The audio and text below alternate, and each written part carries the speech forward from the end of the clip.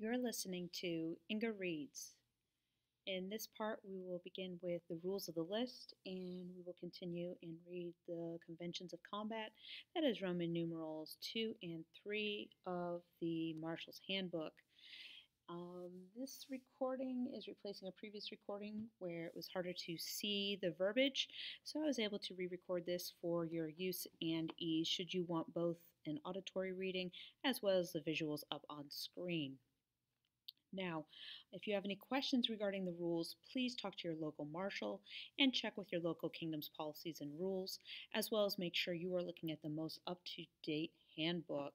You can listen to other recordings throughout this handbook on my YouTube channel. Please feel free to use as it will help you get onto the field or stay safer out there. So, Roman numeral 2, rules of the list. A. The rules of the list. The basic rules for SCA combat are contained in the rules of the list. These rules cover all combat within the SCA, including but not limited to tournaments, non-tourney martial field activities such as wars, combat archery, and society period fencing. The observance of honor and chivalry and the safety of the combatants are the overriding goals of these rules. The following is intended to bring together the appropriate rules for conducting SCA combat activities. The rules of the list are reprinted here from section Roman numeral 9b of the Corpora of the SCA. 1. Each fighter recognizing the possibilities of physical injury to themselves in such combat shall assume unto themselves all risk and liability for harm suffered by means of such combat. No fighter shall engage in combat unless and until they have inspected the field of combat and satisfied themselves that it is suitable for combat. Other participants shall likewise recognize the risks involved in their presence on or near the field of combat and shall assume unto themselves the liabilities thereof. 2. No person shall participate in official combat-related activities, including armored combat, period fencing, and combat archery, outside of formal training sessions unless they have been properly authorized under society and kingdom procedures. 3. All combatants must be presented to and be acceptable to the sovereign or his or her representative. 4. All combatants shall adhere to the appropriate armor and weapon standards of the society and to any additional standards of the kingdom in which the event takes place. The sovereign may waive the additional kingdom standards. 5. The sovereign or the marshalate may bar any weapon or armor from use upon the field of combat. Should a warranted marshal bar any weapon or armor, an appeal may be made to the sovereign to allow the weapon or armor. 6. Combatants shall behave in a knightly and chivalrous manner and shall fight according to the appropriate society and kingdom conventions of combat. 7. No one may be required to participate in combat-related activities. Any combatant may, without dishonor or penalty, reject any challenge without specifying a reason.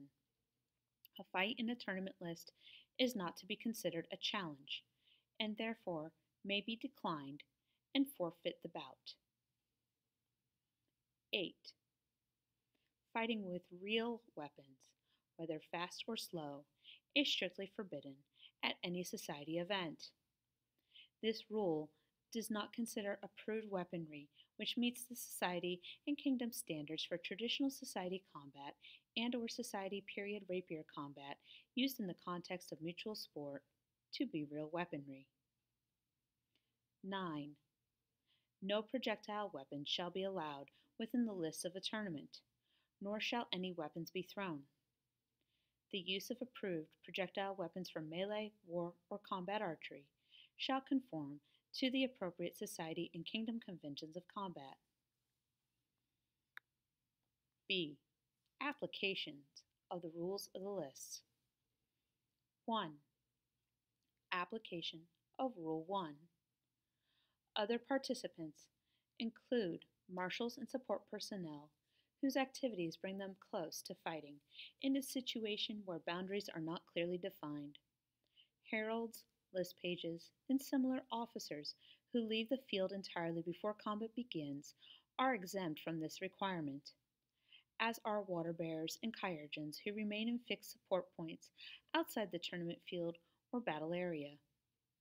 Water bearers and chirurgeons who take part in mobile support groups within the overall boundaries of a battle area must receive a basic orientation in field safety. 2. Application of Rule 2. The Crown and/or Marshalate of each kingdom shall establish standards and procedures for the authorization of fighters to participate in combat. These procedures shall adhere to the combat authorization procedures in this handbook. At kingdom option, these procedures may involve either a general authorization to participate in armored combat or a set of separate authorization procedures for the use of or for combat against specific weapons or classes of weapons. The Crown and/or Marshalate of each kingdom shall establish standards and procedures for the authorization of combat archers and missile users to participate in combat. Kingdoms may establish such additional limitations on the participation of minors as may be deemed necessary.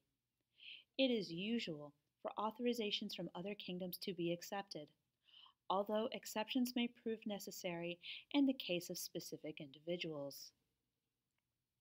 The Crown may not simply grant an authorization unless the recipient has successfully completed the authorization process as delineated in society and kingdom law. 3. Application of Rule 4. Kingdoms may apply armor and weapon standards that are stricter than the society standards, should they be deemed necessary, but may not reduce or waive any society standard. 4. Application of Rule 5. If a fighter regards an opponent's weapon or armor as unduly dangerous to self or opponent, he or she can request that the marshal on the field reinspect the item. Either fighter has the option of appealing the decision of the reinspection marshal to the marshal in charge and ultimately to the sovereign. 5. Application of Rule 6. Engaging in any society combat activity with the deliberate intent to inflict bodily harm to an opponent is strictly forbidden. 6. Application of Rule 7. No one is required to engage in SCA combat should he or she prefer not to do so. 7. Application of Rule 8. Since fighting with real weapons is forbidden at any society event, threatening the use of such weapons is likewise expressly forbidden. At the discretion of the sovereign and the MIC, recognized experts may be permitted to present choreographed demonstrations with real weapons under strictly controlled conditions. No one may wear any real weapon onto the field while participating in combat or present during combat. At the discretion of the sovereign and the MIC, an exception may be made for marshals or other non-combatants to wear knives bonded with peace straps. Posing for still photographs with real weapons is permitted. 8. Application of Rule 9. The prohibition on thrown weapons refers to weapons thrown in combat or thrown in a hostile manner. It does not apply to tossing, defined as a gentle short-range method of transferring or removing a tournament weapon or item from the list field or area of combat. The use of bows and arrows, firearm slings, javelins, throwing axes, throwing knives, or any other projectile weapon is forbidden within tournament lists or in any other situation where spectators cannot be separated from the potential line of fire by more than the effective range of the weapon. And now we'll move to Roman numeral Part 3, Conventions of Combat. A. General information. 1. All traditional SCA armored combat at SCA tourneys wars, and other events shall be conducted in accordance with the rules of the list of the SCA Inc. These conventions of combats and such weapon and equipment standards and event rules as are established by the Marshal of the SCA Inc. and individual kingdom marshalates. 2. All kingdoms shall have as their minimum armor and weapons standards those criteria established by the Society minimum armor and or weapons standards. Each kingdom may require additional, more extensive, and or stricter standards. 2A. All fighters prior to combat at each and every SCA-sponsored event or fighting practice shall ensure that their armor and weapons are inspected by a warranted member of the Kingdom Marshalate. 2B. Even though a warranted member of the Kingdom Marshalate has inspected the armor and weapons used by a fighter, each fighter shall accept full responsibility for the condition of his or her own equipment. Each fighter has the obligation to his or herself, the marshals, and all opponents to see that his or her equipment meets all society and kingdom requirements. 2C. Combat archery ammunition. Each must be inspected individually before every use. 2CI. Tubular shafted ammunition may be inspected by the archer and used immediately again. 2CII. Fiberglass shafted ammunition must be taken off the field and re-inspected under the supervision of a combat archery marshal before being used again. 3. When not otherwise directed by the sovereign's representative upon the field and in all matters dealing with the society combat is the Earl Marshal, and by delegation, warranted members of the Kingdom Marshalate. B. Behavior on the field. 1. Striking an opponent with excessive force is forbidden. 2. All fighters shall obey the commands of the marshal on the field or shall be removed from the field and subject to disciplinary action.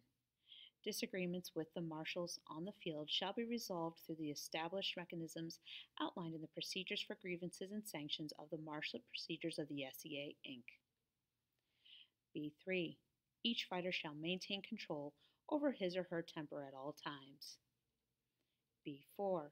Upon hearing the call of hold, all fighting shall immediately stop. B5. A fighter shall not enter the lists or participate in any form of SCA combat activity while impaired by alcohol or drugs, including, but not limited to, drugs prescribed by a licensed healthcare provider, over-the-counter medications, and illegal controlled substances. B6. Any behavior that takes deliberate advantage of an opponent's chivalry or safety consciousness, or that takes deliberate unfair advantage of an opponent, is prohibited. B7. A fighter shall not deliberately strike a helpless opponent. B8. Any fighter who obtains an unfair advantage by repeatedly becoming helpless, in quotes, for example by falling down or losing their weapon, may, after being duly warned by the marshals on the field, be forced to yield the fight at the next occurrence of such behavior. The onus of this is on the marshals, not on the opponent. However, the opponent may ask the marshals to let the fight continue. B9. Grappling, tripping, throwing, punching, kicking, and wrestling are prohibited. Contact between combatants' bodies, shields, and weapons is expected in corps à corps or melee situations, such as controlled contact is allowed during these engagements. B10. Deliberately striking an opponent's head, limbs, or body with a shield, weapon haft, or any part of the body is forbidden. B11. Grasping an opponent's person, shield, weapon striking surface, or bow/crossbow is prohibited. B12. Intentionally striking an opponent outside the legal target areas is forbidden. B13. Intentionally striking a combat archer's bow or crossbow is prohibited. B14. Intentionally blocking a strike or projectile with a bow or crossbow is prohibited. C. Target areas. 1. Torso. All of the body above the points of the hips, excluding the head and arms, and including the groin, shoulder blades, in the area between the neck and shoulders. 2. Face, the area between the chin and the middle of the forehead and between the ear openings. 3. Head, the whole head and neck except the face as defined above. 4.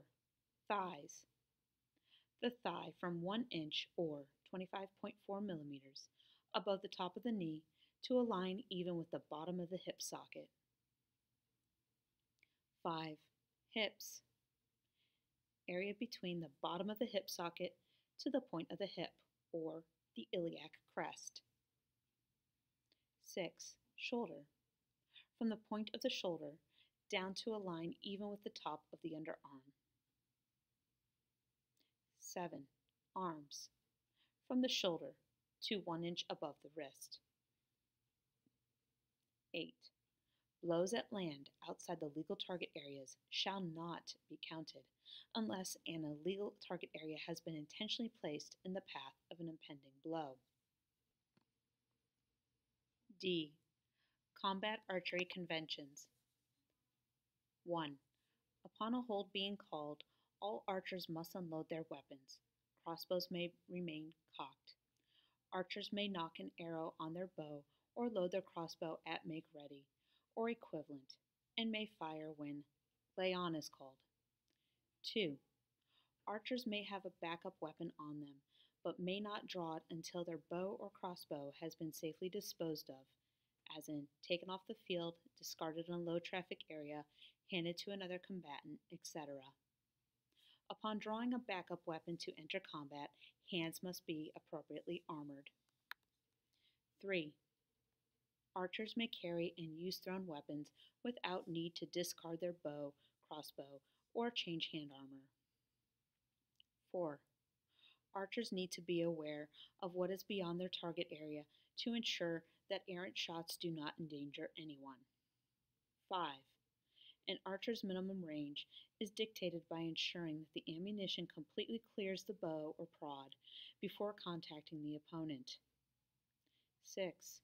Ammunition dropped onto the ground is considered dead, as if it had been fired and needs reinspection. 7. Live combatants may pick ammunition off the field for reinspection, as long as reinspection is allowed during the scenario, and reuse it during the same battle. Dead combatants may clear ammunition from the field for use in future battles if scenario rules allow. 8. Within scenario limits, ammunition may be taken from caches stored on or off the field and from other combatants, dead or alive, with permission of the owner. Roman numeral 4. The use of weapons and shields. That is in our next section. So we are complete with the rules of the list and the conventions of combat. For other recorded readings of this handbook, please see my YouTube channel and look for the playlist Inge Reads, the Marshal's Handbook, July 2020 edition. As the handbook evolves and changes over the following years, I will do my best to record and update these sections and replace them. Again, if you have any questions regarding the rules themselves, check with your kingdom, your local marshals, and your most up-to-date handbook. If you have any questions or concerns or comments or complaints regarding the recording, please contact me, Inge Razi. I hail in the Kingdom of Atlantia, and I hope to see you safely on the field soon. Have a great day.